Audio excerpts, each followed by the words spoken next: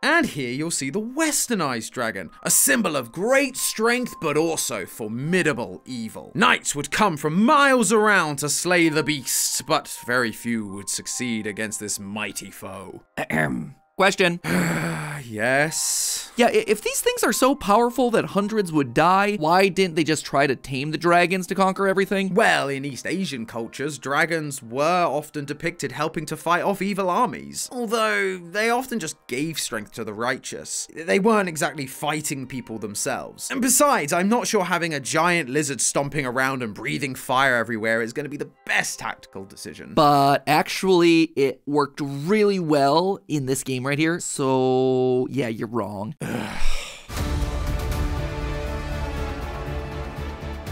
Hello Internet, welcome to Game Theory, where normally I'd be ready to present all my scientific evidence and deep research about a new and exciting franchise, but just haven't been able to make it happen this week. Sorry guys, couldn't do it. I've been spending too much time playing this new mobile game. It's literally all I've been able to think about over the last week. You know, I guess no episode today. Wait, what? They're sponsoring this episode?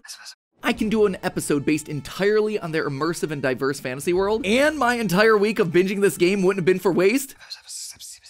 Oh, multitasking for the win! Optimize the life, score! All that being said, then this episode is sponsored by Call of Dragons, an MMO fantasy conquest game set in the mystical realm of Tamaris, a world that faces complete destruction since the heavens fell, releasing a new race of evil known as the Darklings. It's now up to us to bring together the once warring factions of the realm in order to fight off the massive threats. And I do mean massive, because while you set out to explore this vast land full of volcanic wastelands, lush forests, and icy tundras, you might come across giant monsters known as behemoths. These things tower above everything in the game and take a heck of a lot to take down. They vary from giant bears to lightning fast thunder rocks to the titular dragons. You might be a mystical elf or an overpowered orc, but that won't be enough to take down these massive monsters. You have to form alliances with your fellow players if you want to succeed. And if you do succeed, you get yourself more than just the bragging rights of, oh, I took down a freaking dragon. The behemoth will actually join your alliance, helping you to clear the path with its flame breath or destroying a massive group all at once with their incredible strength. And I gotta say, it feels pretty cool to roll up with the bear the size of Godzilla behind you. I have loved using all these awesome creatures inspired by mythology and history to decimate my enemies. It is like the most epic game of Pokemon ever, but it does take a lot of hard work to try and get all of the behemoths. And while I certainly love that style of game, I can't always spend a week binging and then claiming it as research. So I started to wonder, if I were to focus my efforts on just getting one epic, massive behemoth beast, which one would be the best? If this were in fact a real army using real resources, which one would be giving me the most benefits and the fewest drawbacks? Using a combination of history and science, could I possibly figure out which of these big beasties would be my best buddy in the long run? Grab yourselves a staff and a bow, theorists, because it's time to hunt ourselves a theory. And this one's a biggin. Let's start by deciding which behemoths are going to be used in our little experiment, because let's face it, if I did this with every single one that exists, this would be an hour-long video. Instead, I'm just going to narrow our choices down to 3, and they're actually the 3 that I mentioned earlier: the giant bear, the thunder rock, and the dragon. All 3 of them are currently available in the game, but they also represent 3 core animal groups: mammals, birds, and reptiles. This should mean that the majority of the tests that we do today could then be applied to other behemoths in the game. A giant bear is probably going to fare very similarly to a dire bear, and a hydra would likely be similar to a dragon. So today we're just going to stick to those, but who knows, maybe if enough people subscribe to the game, we're going to be able to do a follow-up video where we talk about some other of the behemoths. Also, I just want to make it clear at the top here, this doesn't have anything to do with the actual stats or abilities of the characters in the game. This is just a fun thought experiment saying, hey, if there were giant eagles and lizards and bears running around the world, like, which one would I want as my personal pet? A man's gotta know. Alright, so with all that being said, let's begin. First of all, is it even realistic to use a giant creature in battle? Aren't they just gonna stomp over all your troops or burn them all with their fire breath? Well, you'd think so, but we as humans are a determined bunch, and we've actually utilized weird and wonderful creatures throughout history. Case in point, in the 2nd century BC, there was a Carthaginian general named Hannibal. Hello, Clarice.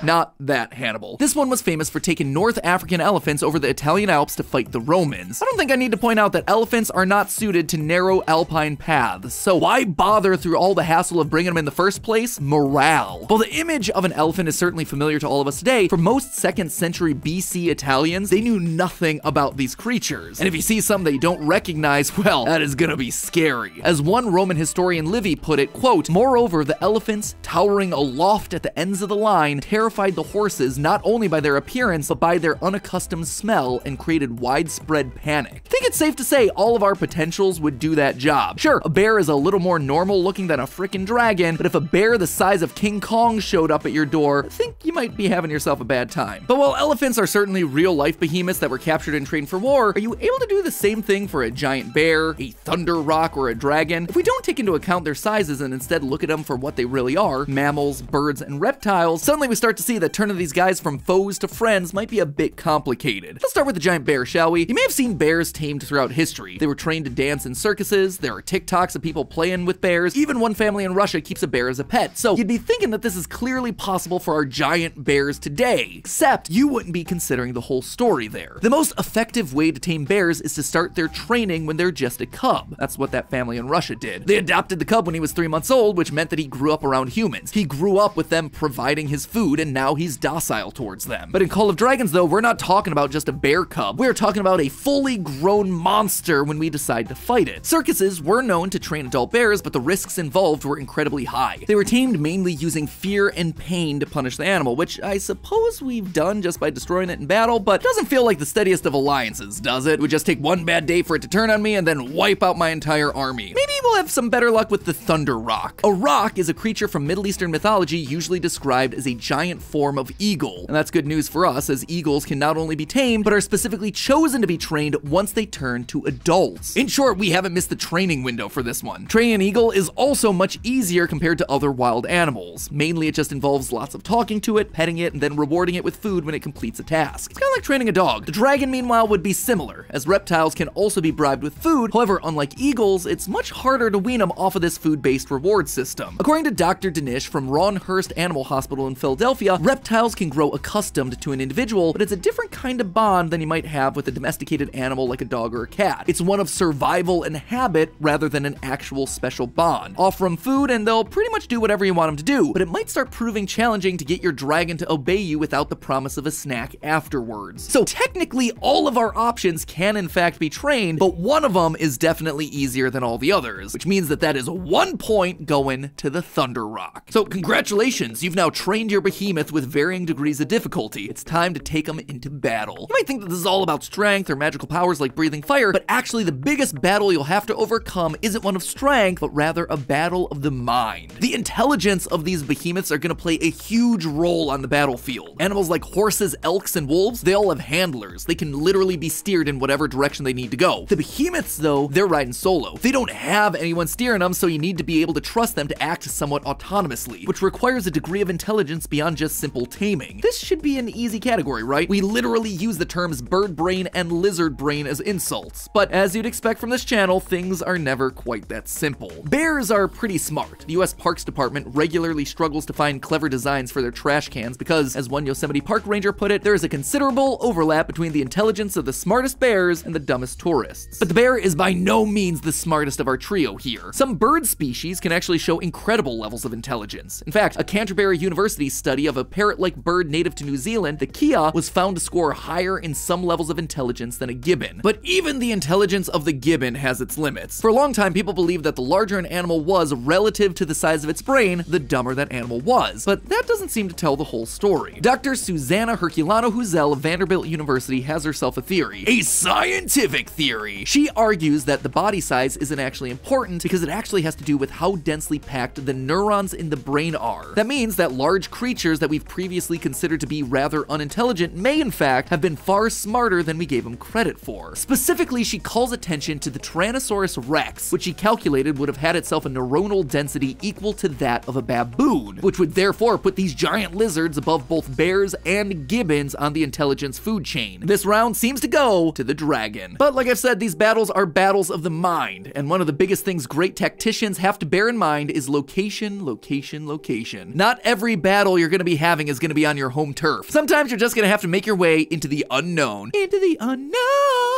And if you take a look at the map of Tamaris, the unknown has itself a lot of variation. It's covered in forests, icy mountains, wastelands, basically every environment that you could possibly imagine, which makes for great gameplay, but ain't so great when you've got yourself a giant animal that's evolved specifically for a certain habitat. For example, reptiles are cold-blooded. They are gonna struggle in those icy mountains. pounds. Technically, they can survive colder climates by going through a process called diapause, which slows down all their body processes almost to a stop. While they certainly won't die, they're also not going to be fighting much. So the dragon, yeah, not super helpful in all those icy tundras. Fortunately, giant bears and thunder rocks are a lot more versatile. Brown bears and bald eagles have both been reported living in almost any environment, from the snowy plains of Alaska to the fringes of deserts in Arizona, which means that Thunder Rock gets itself another point, and the giant bear has made itself onto the board. Admittedly, I'm not sure either would be particularly happy about getting forced to fight in such harsh climates, but you gotta do what you gotta do to get some of that sweet, sweet reward food, which actually brings me to my final point. Animals aren't cheap to look after. They require feeding just like any of our soldiers, but the amount they require can vary wildly from species to species. Bears typically need to eat around 16% of their body weight every single day, and while there's no official size for the giant bear in the game, we can get a pretty good idea of what a giant bear might look like thanks to our own history. Arctotherium angustidens was a huge prehistoric bear that grew up to 14 feet tall and weighed in at 4,000 pounds. 16% of 4,000 would mean it needs to consume 640 pounds of food every day in order to survive. If a normal livestock animal like a cow weighs roughly 1,400 pounds on average, and 63% of that is actual edible meat, makes it about 882 pounds a day, that would mean that this giant bear eats one entire cow every 1.5 days, which adds up to a lot of cows very quickly. That is 265 per year. I had hoped that the dragons would actually cost me a little less, as lizards are known to be great at conserving energy. One of the largest lizards in the world, the Komodo dragon, eats about 30% of its body weight in a single sitting, but the bonus is that it won't need to eat again for another month. It's a pretty good starting position, but our dragons are a little bit bigger, so how much food would they likely need? Unlike the bear, we actually get a shot of how big the dragon is. In the opening cutscene of the game, we can see the dragon standing in front of our heroes. Given Walder here in the middle is a human, we're gonna assume that he's the height of an average male, or 5 foot 9 inches tall. Using pixel measurements then, we can estimate that the dragon is about 13 feet tall. A Komodo dragon standing on 4 legs is about 2 feet, meaning this dragon is 6.5 times bigger than the usual Komodo. So he just needs 6.5 times the amount of food, right?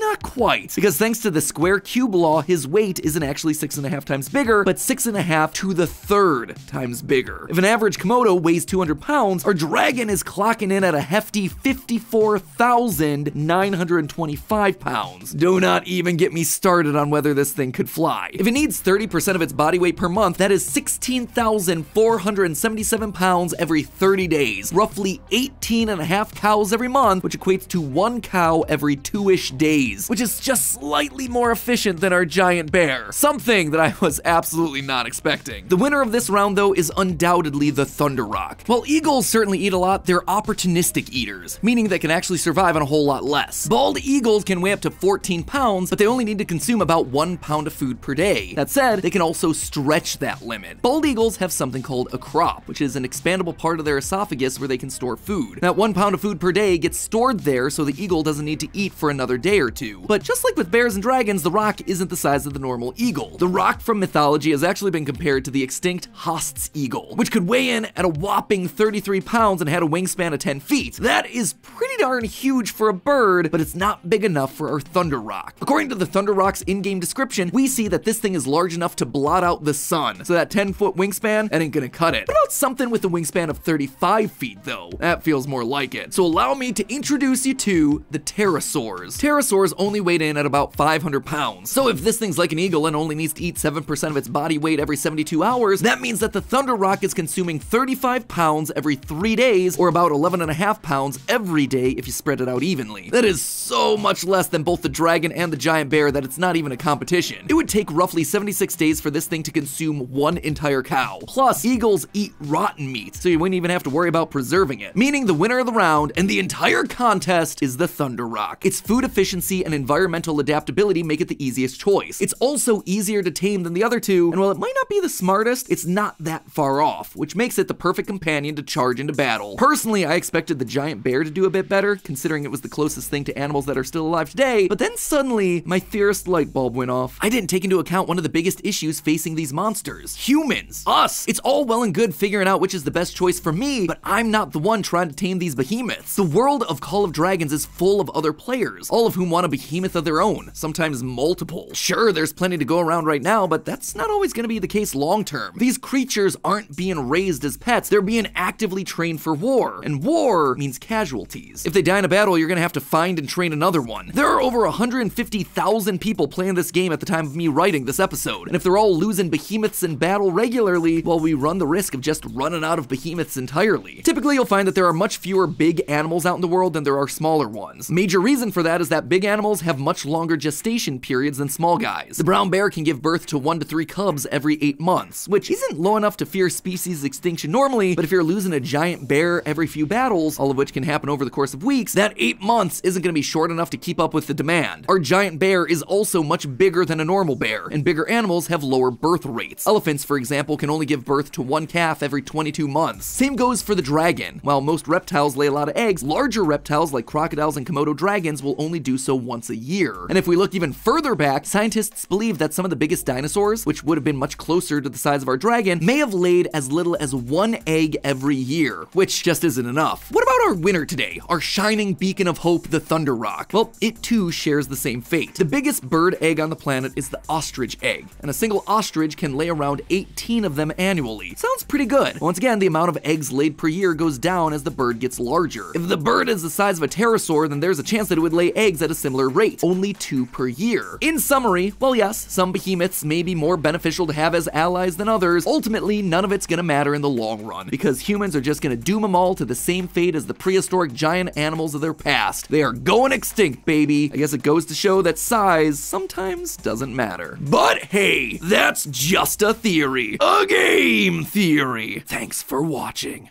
And thanks one final time to Call of Dragons for sponsoring today's episode. You guys know how much I love games that involve actually using your brain, rather than just mindless button mashing. Having to tactically consider not just which behemoth is best for my army, but everything else, like what faction is gonna serve my playstyle best, what my playstyle even is. Do I wanna focus on magic or physical power? All of this stuff is perfect for me. And even though I'm normally more of an RPG guy, Call of Dragons even threw some of those elements in here too, allowing me to choose what heroes I upgrade and what skills I upgrade first. It's almost like this game was specifically built with me in mind. And this is literally just scratching the surface of all the awesome stuff that this game has to offer. It's got beautiful cinematics, it's got full voice acting, it's got epic music, and so much more. Sadly, I just can't sit here gushing over every single feature, so you're just gonna have to go and download the game for yourself to find out what else there is. So use the link in the description or snap the QR code that you see on screen right now to head on over to the App Store of your choice and download the game on iOS, Android, or PC today. And while you're there, make sure you tell them that Game Theory sent you by using the code TGTPlayCOD, which not only gets you a special bonus, but it also makes a massive difference for all of us here at Team Theorist. It means they get to see how awesome this community is, how active you guys are, how positive you are. It also means that they can then keep sponsoring us, which means I get to keep making great content for you. It is a win-win-win for everyone. So thank you to Call of Dragons for sponsoring this video, and thank you, as always, for watching. Remember to check out the link down in the description below, and as always, I'll see you next week.